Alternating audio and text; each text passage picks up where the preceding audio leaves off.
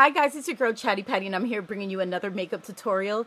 This time I am using some colors that I've never used before, and I figured since it's a new year it's time to get and venture off in some new things. So I decided to do this look that I'm going to call Arizona Sunset. It was inspired by this look that I found in my old Suede magazine. It's not exactly the same look as what this model is wearing, but it's my interpretation of it, and I just did it a more wearable look that would not frighten you. Honestly, I did this look yesterday, and it did not come out the way that I wanted it to, so I'm not going to post up that video. I do prefer this look, and so it's pretty easy. All of the colors came from the Coastal Scents 88 Shadow Palette. And except the highlight, which of course I always use a MAC highlight. And I've also am using a different foundation, and you will see that in the video too. And the way I apply the foundation is also different. So I hope you guys liked the video. I hope you guys are inspired to do this look too. Leave a comment whether you like it or not. Subscribe to my channel to see more tutorials like this and other features that I have on my channel.